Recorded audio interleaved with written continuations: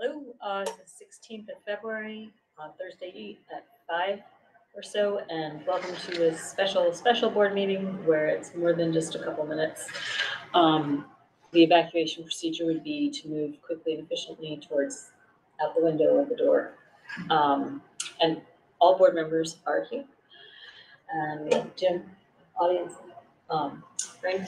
So we shall move forward to a discussion of tax exemptions. We've been discussing the tax exemption changes that law, or the law that has changed tax exemptions for different groups. And we wanted to make sure we have a full discussion, understanding of what's going on. There's a March 1st deadline for tax exemption changes. And if we wanted to get them in for this year, or we can decide that we want to have other things, further discussion or hold off or whatever we want to do. If we're going to do something for this year, it's by March 1st. So this is the first time we've all been here to discuss it. And I don't know if we want to have a quick review of what our options are or what's on the table. Rob, you haven't been part of the conversation really because there are so many bugs going around that it's just a blessing to have us all here. One moment.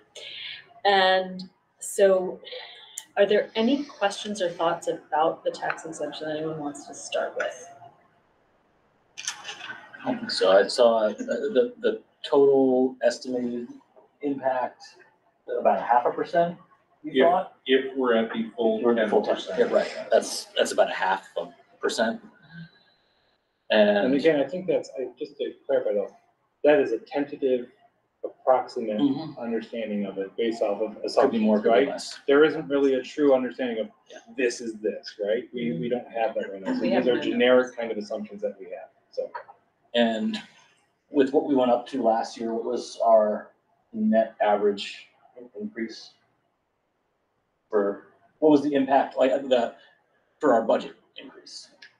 2.5%. No, I know 2.5%, but I mean to each taxpayer. Or the actual tax rate? Right, on average. I know there's equalization rates in different towns. Went up less than 1% on the true tax. So less than 1% on, so it's almost equivalent to an annual tax raise. Then Roughly, yeah. Yeah, okay.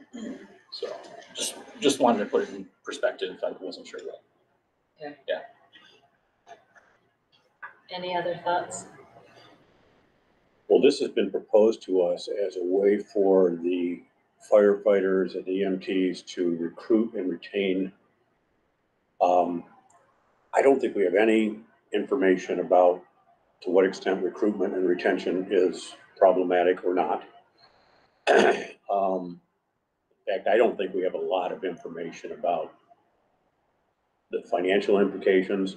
I had asked a couple questions about, what town fire districts are involved, and I've been answered that they have to be within the geographic town. Within the district. The borders Within the of district. municipality. The border of the municipality.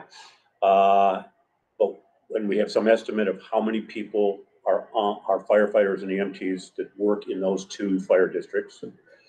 We don't know how many of them own property. We don't know the value of the property they might own.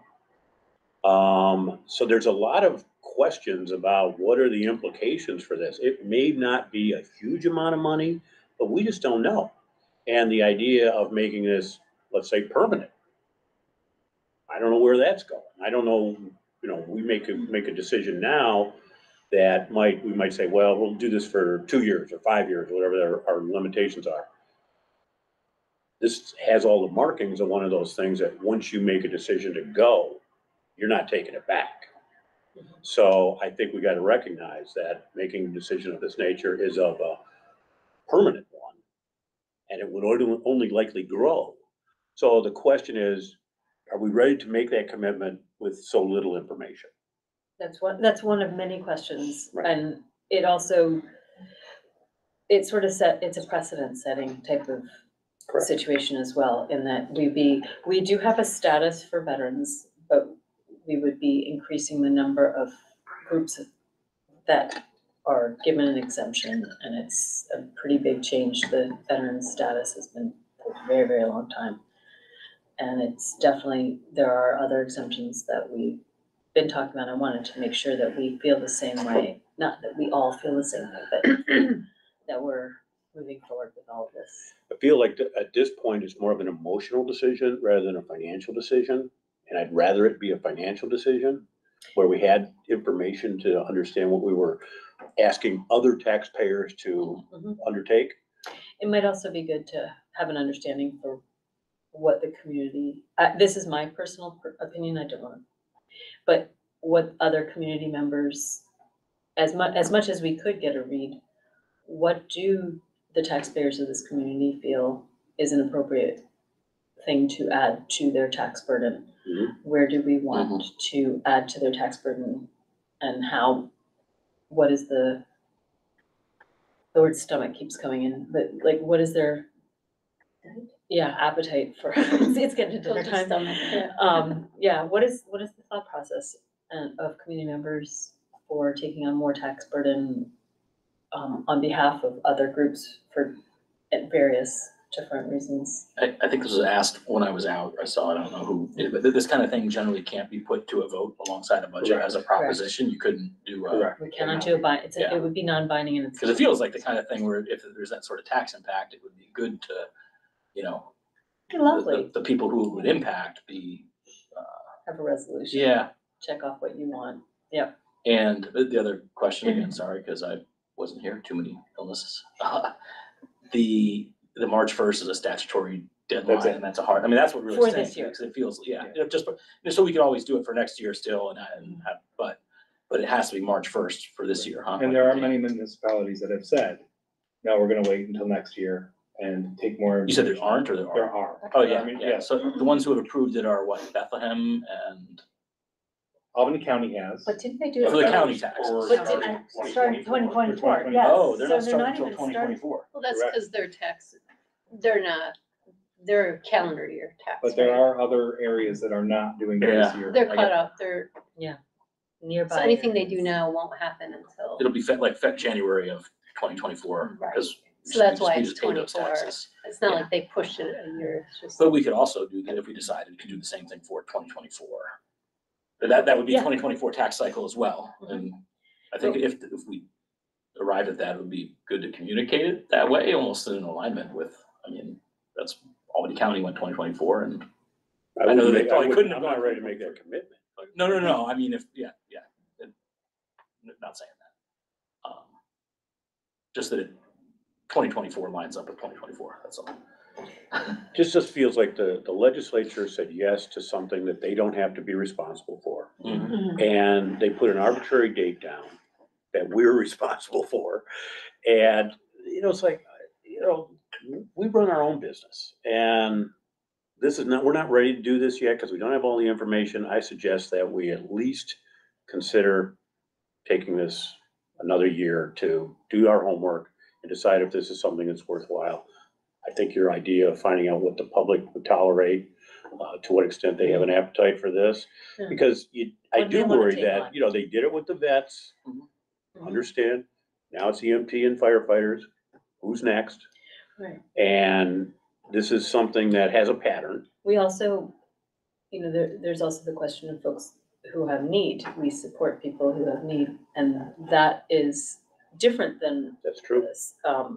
Was pointed out in a public comment, there was a difference between status and need. And, That's true. do we want to live in a community where we support people who have need? And, I mean, we can all express our opinions, but when we put more tax burden on, and the taxpayers have come forward and voted in favor of the capital project for the district and the budget year over year, and we appreciate their support for the district.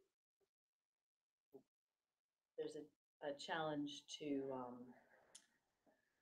suggesting that we want to then just increase tax burden because it's put forth to us to do so as an option, as much as we may or may not feel very much that we appreciate service of different groups and so on. Where do we come out in terms of just increasing the tax burden, because it's never been part of our purview. Like, we've never been, let's just increase the tax burden because we have the opportunity. It's always been, this is the budget we are recommending. Let us know what you think, yes or no.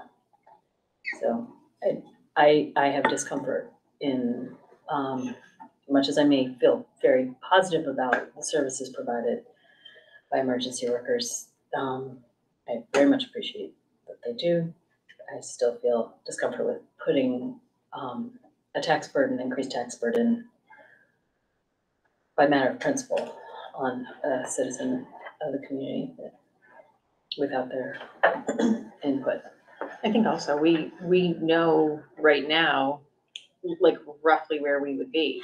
But if this does its purpose and all of a sudden there are so many more people that have joined, then that burden is only going to grow and grow, which I understand that means more volunteers and that's wonderful. But that's something, it's one more unknown that is really just difficult to, to wrap your head around. Yeah, to quantify and calculate as much as we have a wizard of calculations. We're fortunate for that and someone who can give us some potential impacts. We don't have a definite understanding and there's still a lot of unknowns. So Same with the certification of who's a volunteer, like that whole process is just, I don't know any details.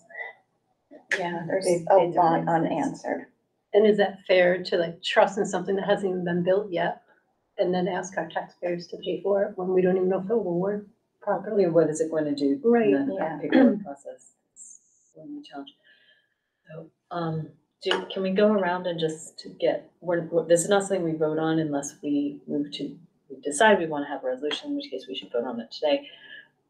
Just get a feel for, do we want to wait? My thought is, do we want to wait and discuss it before, let's just assume a March 1st deadline in 2024, in which case do we also, if we do want to do that, have some sort of a hearing or some work on some way to hear from the public in a meaningful way as to their appetite for different increases in tax burden in different ways. So those are the questions that I have in my mind.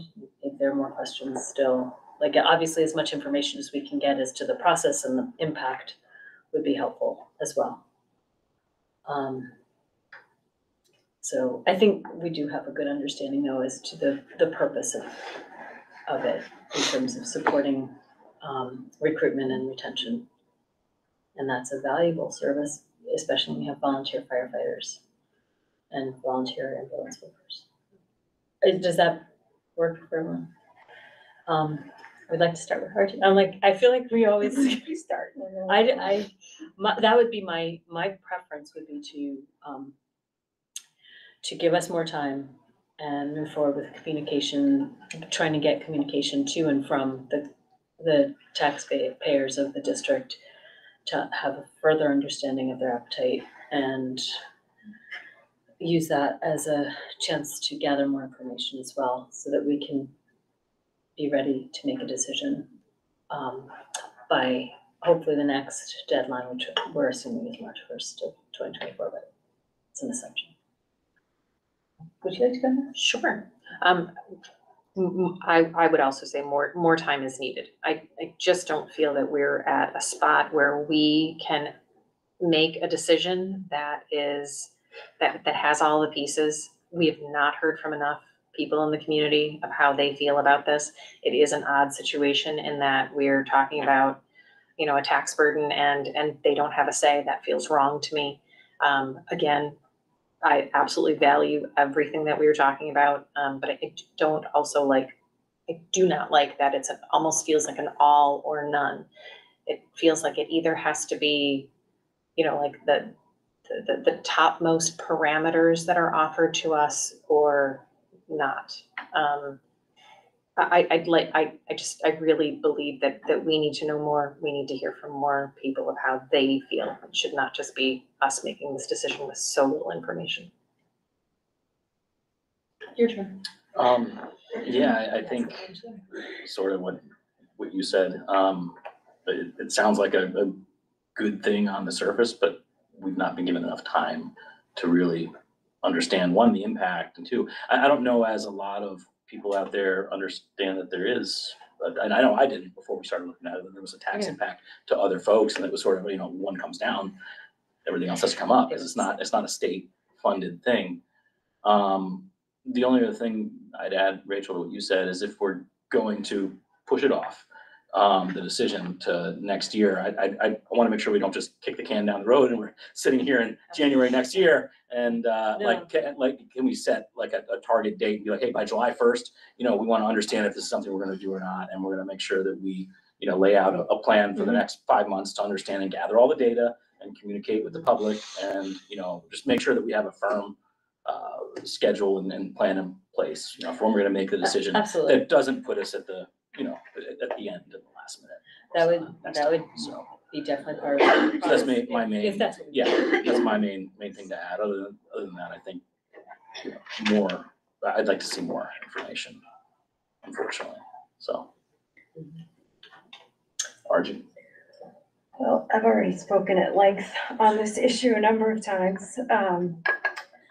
My position really hasn't changed. I understand the policy goals. I think they're laudable. Supporting a fire service is a requirement for everyone who wants to live in a community where they want their properties to be safe. It's a local issue. At some point for us, it may be a local problem. I don't think we have enough information to evaluate that, and I continue to be uncomfortable about making a financial decision without enough information to understand the trade-offs. And I'll also point out there is currently available a tax credit for volunteer firefighters who live in New York that can be claimed on their return. This proposal is an either or, so you can't have both. So, I think there's already, in terms of an attempt to bolster the finances of volunteer firefighters, the state's already taken action on that. It's a credit that you claim on your personal income tax return. And at this point, you can't have both. So hopefully people who are volunteering are taking advantage of that credit, and claiming it. But at this point, I'm perfectly comfortable waiting. I don't think we have enough information, and I pointed out in our last meeting too, there are various legislative proposals on the table too, including to actually compensate with direct payments volunteer firefighters. So I think this is evolving, and we should wait. I also would prefer to wait. I think it's a big decision. It does impact everyone in the district. I don't like not having their input, and I am not comfortable. I feel like we haven't even known about this for very long. We've known about it for a very short amount of time. We have even a smaller amount of info than we've had the time to think about it. I would like to wait. I would not make a decision at this point, no. Like I've said from the beginning, I'm not comfortable pushing a tax burden on people. Without them being able to vote or at least talk to it. So I still don't feel comfortable with it and prefer not to do it now. Yeah. I agree with everything I've heard. I would suggest we wait as well. Okay, with that in mind, Frank, we'll talk about setting up different. Can I make a quick suggestion then? Go right Because ahead. I just wrote it down. Yeah. So we're already planning on doing the fall newsletter anyways, Mhm. that to hit our full community. So we can set a timeline, at some point as a forum, and the fall newsletter is already going to go out to everyone that it would hit. So it's a perfect opportunity to share the information that we may have by that point, because it might be a lot clearer. And then we can also set the date. So I think the communication aspect has already been That'd be great. fits into our communication plan as is. And for folks who can't make it to a forum, it would be nice if we had that in form of communication, There's a say, lot of- please yeah. send Is there us a a note. survey possibility? So there's a lot of things we can do. So we can do the forum. I can do a token. So we could actually give out a token to everyone in our community. So one chip that they could do a survey, and it'd have to be electronic because it's the only way to do it. But it would basically allow everyone who resides in our community to take a token, who signs up for it, and automatically be able to vote one time on a survey to give their input. So that way you're not asking one household who may have 6 people in it. It would be one survey per household. Yeah, So there's ways to do it that we can look into. okay, so we'll Thank you. And I do want to say on behalf of Jim and Frank, we have gotten quite a huge quantity of information.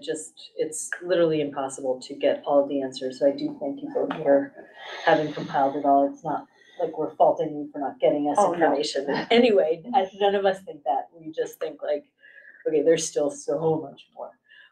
It's like the more we know we don't know. So. Yeah, I mean, you guys have pulled together, Yeah. I shouldn't say guys, you have pulled together the information that is available to Yeah. us publicly that we can glean. Yeah. But there are Gather. a number of questions that I've raised in our other meetings that we don't have good information on, and there's no good resource to find it. Not yet. So that would be great. Maybe like, we'll think fall timeframe, maybe we can plan a, coinciding with open school. Just kidding, open, back to school night. All right, so with that, we're gonna move to item 3.1.